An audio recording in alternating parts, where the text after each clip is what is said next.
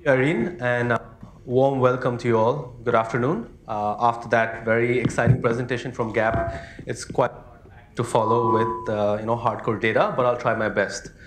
So the topic of my presentation is really the digital tipping point, and there's quite a simple reason why I've titled it that way. How many of you all have read this book by Malcolm Gladwell? Great. Definitely Malcolm Gladwell, a great author, very nice books, talks about psychology, consumer behavior, etc. So in this book, Malcolm Gladwell really defines the tipping point as a series of small changes that leads to one big significant change. And we really believe that consumers are at that digital tipping point. More consumers have digital devices and consume digital content than ever before. And this has achieved such significant momentum that it is no longer simply a trend. It's actually a mainstream movement. The question is, how are marketers reacting to this sort of mainstream movement, and are they following their consumers online? So my agenda today is threefold, and most of it is based off data that we collected over the past 4 months through some research projects. We tried to understand consumer behavior online for telecom products and consumer electronics products. And a lot of the data that you see is based on that research. So I'm going to start off with the first point, which is simply that consumers spend more time online today than offline during their product research process. It's a very simple point, but I'll try to prove it through a lot of data, hopefully in the next few slides. So Singapore is a very tech-savvy market, as we all know. I mean, smartphone penetration at over 60%. A lot of people have most gadgets, like, as you know, phones, printers, cameras, TV, tablets, and laptops. And these are the product categories that we covered as part of our research. Now, people consume these products or purchase these products for different reasons. And the reason they purchase these products are varied. Usually, it's to sort of upgrade to a new product, to find new features. Maybe their friends have a certain product that they want, etc. But one specific fact that we found through the research was triggers for smartphone and tablets. If you see, 36% actually said that they were triggered by an advertisement to go and look at a smartphone or a tablet. And that's a huge shift from where we've come like maybe 4 years back. The top choice, of course, is they wanted to upgrade. But the number 2 choice was they actually saw an advert. It really shows how consumers are aware of advertising and are taking actionable steps going ahead and sort of going to research these products. Of the 36% that actually saw an advert, what's interesting and most startling is that 54% said that they actually saw the advert on the internet. And that's a massive number, and that's equal to a newspaper article or advert, right? If you can see, television is at 35%, which is much lower down the order. And who would have thought that people are actually reacting to an internet advert compared to another non-online, sort of offline media advertisement? So these are the sort of changes that we're seeing in the environment. It's clearly a result of people spending more time online. And as a result, being aware of the ads that they're seeing online and the messaging that they're seeing online. So Singaporeans are definitely an aware bunch. They sort of they're cognizant of the advertising around them. And we noticed that 50% actually recalled online ads for consumer electronics products. That's, again, a huge, massive number. The specific question we asked them was, have you noticed any ads for the following products online? For TV, it was 42%. For laptops, 61%. Cameras was 56%. And printers was 50%. These are all massive numbers. More than 50% actually recall an ad online. So broadly, 91% actually pay attention to at least one offline ad. So this could be outdoor media, this could be TV, print, radio, etc. And as Julian mentioned this number actually in his speech as well. So they actually pay attention to an offline ad, but what's more interesting is what they do after looking at the ad offline. 79% actually go online to learn more about the product. Not in the manner that this woman is doing exactly, but in a more human manner. But so 79% actually go online to research about the product. Where do they go online to research more? Clearly, search engines seem like the gateway to the internet. So 67% 62% actually went to a search engine after looking at an ad offline to sort of research more about the product. So search really becoming this hub between your offline and your online world and where you want to go later after that. You can see that a number of the other sources are mentioned below. So manufacturer sites are pretty common, blogs, tech news websites, etc. So search engines seemed like the most popular online source to start the research process, right? And so another interesting fact was 98% actually said that they would use one online source to actually go and research about the product that they want to purchase. What's also interesting is YouTube. So 1/3 said that they want to use YouTube as part of their product research process. These days, it's quite common. So there's a new smartphone or a tablet that's released. People go to YouTube to sort of kind of try to see what the product looks like. There's the unboxing of the product that happens. A lot of bloggers sort of review the product, et cetera. So it's very popular these days. So consumers are spending a lot of time online. So let's put that in perspective with some offline media as well. So on the left, you see all the online and offline media that they plan to use during the research process. And you can see the top 3 sources that they plan to use in that list. What's interesting is the amount of research time that they plan to use on these sources. Almost half of their total research time, they plan to use almost half of the research time on just these 3 sources, which is search engine results, manufacturer sites, and tech blogs and review sites. And a long tail follows afterward. We also asked them how often they plan to use these sources. So on average, for example, during their product research process for smartphones, which is usually maybe 10 weeks, people told us that they plan to use a search engine result 8.1 times during that process. And this is really valuable data for marketers. We also asked them how influential they find all these sources. And quite naturally, 57% told us that they find tech blogs and review sites quite influential. It's primarily, of course, because of the independent opinion bloggers and review sites provide. So clearly, you can see the main takeaway from this slide being people spending almost half their research time on just 3 sources. But marketers need to sort of realize where people are spending their time online. So we know that consumers are spending their time online, like I mentioned. But consumers spend their time online on various sources for different purposes. So for example, I've listed a few reasons here. So get friends' opinions. They want to compare products and prices. They want to understand more about brands, etc. So people consider these 4 sources as sources where they want to find out more about brands and compare products. So search engine results, manufacturer sites, tech news websites, etc. They use YouTube to understand more through video. They want to look at the product through an image or a video and understand more about the product. Banner adverts, text adverts, they use to find out about the latest deals. So it's interesting to see how what customers expect through these text and banner adverts. They expect that brands publish their latest deals, latest products through these text and banner adverts. And finally, social, of course. People are asking their friends and family for opinions through Facebook or Twitter, etc. So you can see that this gives you a well-rounded view of why people use different products in their whole mix while doing product research. And coming back to social, it's interesting to see what people do after they receive an opinion from their friends or family. So we asked them that question. What do you do after you receive an opinion on a product or service from your friend? And not surprisingly, actually 28% said they go back to a search engine to do a search and validate that opinion that they received.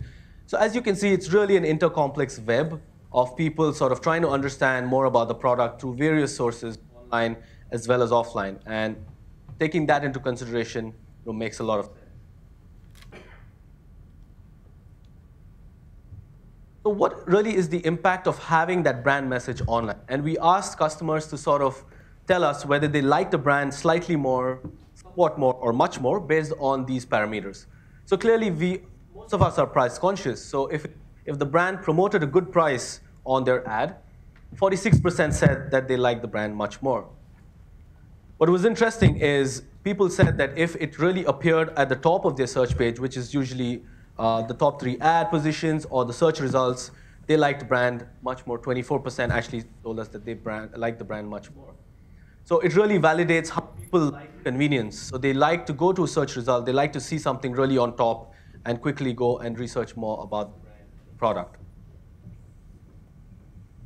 1 in 3 consumer electronics consumers actually stated that search ads were relevant and useful. Very nice fact again about consumer electronics products. So it's interesting to find out what they do after they look at all these ads. Do they actually take an action? Do they go to a store? Do they find out more? What do they do? So 89% actually took some form of action after looking at an ad online. And these are some examples. So 38% actually clicked on the ad on the internet. 37% compared the advertised brands with other choices. 37% stated that researching the brand online, they want to research the brand later online. And 28% kept the brand in mind later on while doing their research. So it's actually making an impact on how they think about their brand decision or product decision. That really leads well into my second part, which is online leading to offline sales. And that's really is the holy grail usually. I mean, you want to know whether your online ad is leading people to go to a store to purchase a product, etc. I'm going to show you a quick video which will explain this a little better. Marketers want to know, does online advertising influence in-store sales? We tested the impact of online ads with some of America's most well-known brands. Here's what we found. Quaker wanted to help reinvigorate sales and give consumers new, creative ways to enjoy oatmeal. They teamed up with Goodbite and Decca to create a home on YouTube, complete with videos from top food bloggers and a community recipe contest. Consumers who saw the ad bought 9% more Quaker oatmeal and 8% less private label. Here's another example. Manufacturers and retailers often rely on circulars to promote products and drive sales. HP wanted to apply and test this concept online. Google and HP developed a digital co-op campaign. When a search for certain computer-themed words was entered, an HP branded page on retailers' websites appeared. By targeting qualified customers, HP saw a high return on investment. For every dollar HP spent on search media, $5.30 in sales was made. Proof points now connect online advertising to in-store action. Coming back to the point about online leading to offline, and that really is a nice example of how people are looking at online ads and going offline and purchasing. And the best way was to demonstrate that through a video. Now, we also asked a very pertinent question to consumers through the research that we conducted. What is the impact of actually not seeing an ad of a brand online? So would that impact their perception about a particular brand? In this particular data set, 37% of phone plan buyers actually said they would be less interested in the brand if not purchased, if they don't see the brand advertised online. That is the largest portion of that pie that you see there. That's a really staggering fact that it's very powerful to see that people actually expect a brand to be online and then are not very impressed if the brand is not being advertised online. Now, the various reasons that they actually want to see a brand online are as follows. So the first one is that they actually are less likely to hear about great deals and discounts if they don't see the brand online. So 56% actually told us that they would like a brand less if they don't see, because they don't see deals and discounts from the brand. A few other factors were that they would doubt the quality of the brand. They would question whether the brand really wants you as a customer, etc. One other point was this: at 48%, they were more likely to consider other brands that do advertise online. So it really goes to show that consumers expect various things from brands, and they want to see brands advertise online. They expect brands to be fresh these days. If you're advertising online, obviously you're considered quite innovative, etc. Again, 73% of consumer electronic consumers said they feel more positive toward a brand after seeing it on the internet. So we asked them, how does seeing a brand, an online ad, make you feel about brands? And these were some numbers we got out of them. 40% made them more interested in finding about the brand. 35% got them interested in more deals and discounts, etc. So all this tying to one basic fact, and that we don't realize very often, that consumers actually are used to seeing certain things online these days, and they're spending a lot of time there. So it actually makes sense to be thinking about how you're following your consumers online. The last part of my presentation is really about the state of brands, and we're kind of interested in trying to see what products people are picking in Singapore for these various products that we sort of sampled. And we look at this in three parts. The first one is consumer electronics. So their TV brand preference. What brand do they currently own, and what is their brand preference? Not very surprising. Samsung seems to be on top. Samsung, Sony, Panasonic was their current brand. And LG making an entry with 9% preference for consumers in Singapore. So this was a very recent study, of course, done past 4 months. Consumers being expected to purchase products the next 6 months, and very relevant information. For laptops, the story was a little different. Of course, we see Apple making a huge jump there. A lot of people having Apple as their brand preference. HP is in second, and Acer sort of following in that list. So Apple really being the dark horse there in a matter of probably 6 months to a year. The last one in consumer electronics is imaging. So on the left, you see digital cameras, and on the right, you see printers and scanners. Of course, Canon is the preferred brand for digital cameras. You see Sony and Nikon sort of exchanging positions for digital cameras. On the other hand, for printers and scanners, it's extremely interesting to see how HP and Canon are sort of playing this game. Canon clearly being the preferred brand for a lot of consumers over the next 6 months, and something that both brands can think about going forward. Next is smartphone and tablets. So we listed the brands and asked people what their current top choice was and what their preferred brand was. On average, they picked 2.1 brands. And of course, the top one was Apple. And it's also interesting to see how people are considering a lot of the other brands. So you see Samsung, HTC, BlackBerry, Nokia, etc., and a lot of the other brands in that chart. The tablet story was a little different. Of course, Apple completely sort of garners a lot of the market share there. But interesting to see how people are considering the Samsung Galaxy Tab as one of their main other products that they would want to survey. We also asked them about loyalty. So what is the current brand that they own, and then what brand that they want to purchase if they want to purchase another product? So you can see that the iPhone number went down. So people are actually considering a lot of the other products. So the loyal iPhone users are actually thinking of a lot of the other smartphone brands in the market. The story for tablets is a little different.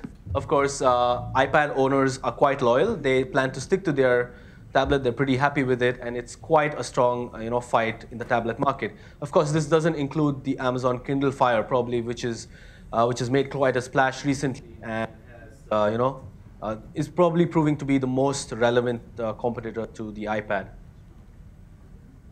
Last one is on telecom, and this is again interesting. So we did this for prepaid and postpaid plans, and the scenario was a little different. Prepaid, StarHub was seen to be the preferred sort of top choice at 18%, as you can see there. Singtel at 16%, and M1 was at 11%. But a brand that they're considering, Singtel, seemed to score high. So Singtel definitely is a brand on their choice menu for consumers. For postpaid plans, it was a little different. Singtel definitely the top choice, StarHub and M1. M1 actually ahead of Star1 in that regard. So it's a little different, not normally that you expect. Again, what we did was to try and understand loyalty. And as you can see, Singtel, you can see loyalty across the three brands. It seems like StarHub users are more loyal to their brand. So 43% of StarHub repeat customers consider StarHub to be their top choice, compared to 36% of Singtel or 27% of M1. Postpaid was quite a normal sort of scenario. 29% of Singtel customers consider Singtel to be their top choice, and greater than StarHub or M1. So very nice way to see how these three brands are playing out in Singapore in the telecom market, and just to be aware of what the main competitive threat is. So I want to end with just the key takeaways. Of course, coming back to the point about consumers spending more time online than anywhere else in their product research process. Search is really the kind of hub between your online and your offline world, and where people really go first to sort of research about something that they want to find out. Online advertising is actually as effective as any other media, as you can see. So people are recalling more of these online ads and then taking relevant sort of action after looking at any of these online ads. And lastly, they perceive brands that advertise online as innovative, fresh, and and playing the game right. So it really is up to marketers to think about how they want to reach their audience online by advertising accordingly. So that was it from me. Thank you. And if you have any questions, I'll be happy to take them.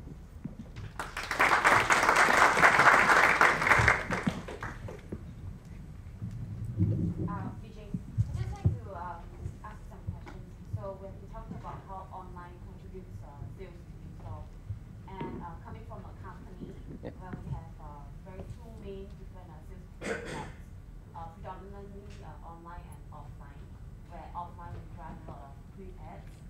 So do you have any case studies or what's the formula to create balance? For example, like print ads always for offline install sales and online ads for online. So just to clarify a question, you want to understand how you should plan if you're planning a campaign online versus offline? Is that your question, or I'm not sure if I got it right? We are talking about how online can help increase Offline sales. Yes, yes. Coming from a company with two main sales fulfillment routes, Okay. online and offline. So, and where offline predominantly we use print ads. Yeah. How do you think we can create balance so that we do not, so that we can create a balance in terms of the sales for Okay. both online and offline? Okay.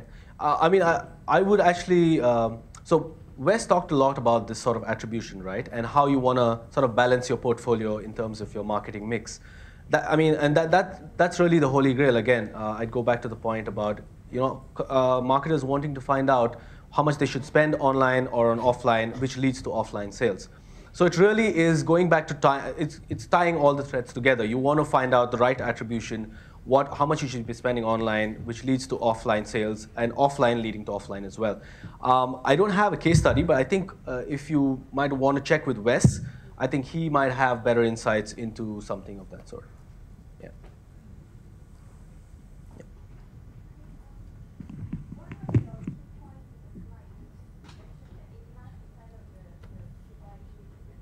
Yes. Yeah. So, based on this stats, should I safely say that I should be looking at that kind of click-through rate? Yeah. So. It's not the case right now. I mean, Yes. generally based on one kind of click-through rate. Yes. So there are a lot of factors involved, of course. First of all, yes, sorry. So there was a particular statistic that said 89% actually go and take some action after looking at an ad. And out of that, 37% actually clicked on the ad. So she's asking me whether that's a relevant measure because you don't really see that sort of click-through rate. So there are various factors involved. So it depends on what you're trying to advertise. Your campaigns, different campaigns have different click-through rates. Different products have different click-through rates, etc. And this is really a survey. So it was a general survey. That also matters, right? When you're talking about a large segment showing 1 million impressions, it really would be quite a bit different. This is purely a survey that we conducted and really based on how consumers behave if they see an ad. Any other point? Yeah, and frankly, if you're selling, which company you're representing? HP printers? So if you're selling a printer for 50 cents, I'm sure you have 100% click-through rate. I'm quite sure of that. So it really depends on whether you're selling a tactical campaigns, how it's set up. But we've seen as high as 50% click-through rate for some campaigns.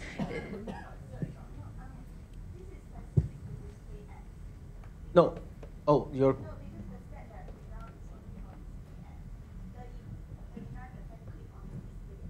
No. So that was actually all ads, online ads.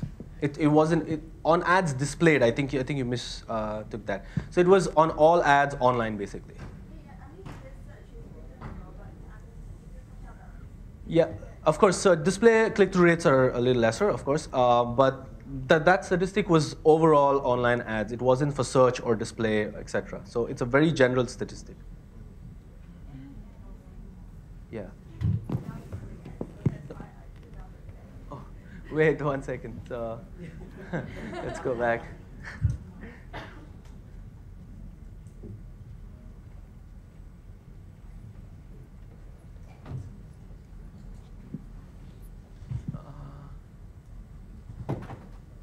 Which one?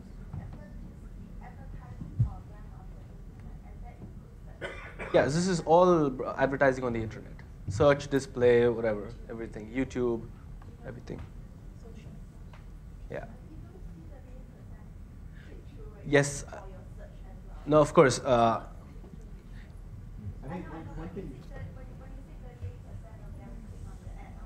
Yeah.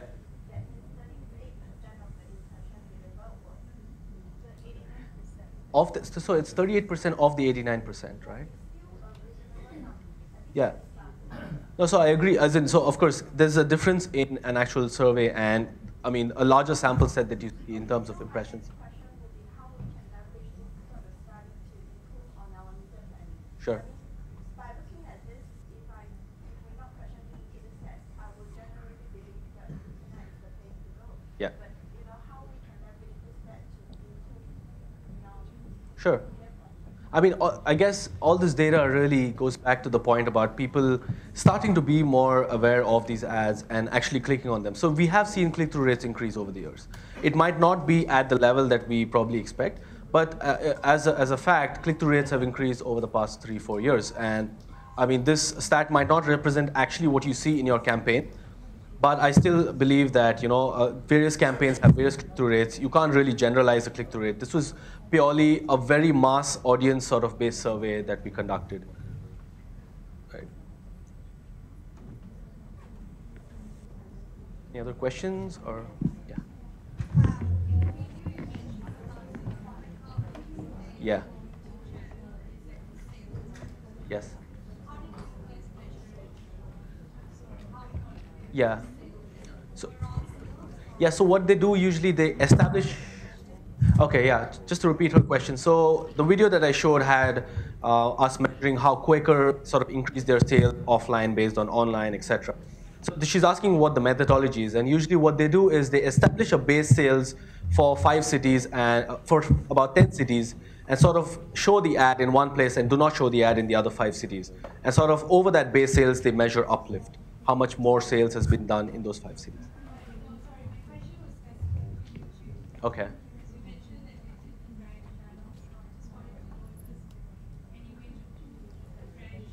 Yeah. Right. That's a good question. But but in that particular example, I think it was measured for YouTube specifically. Yeah.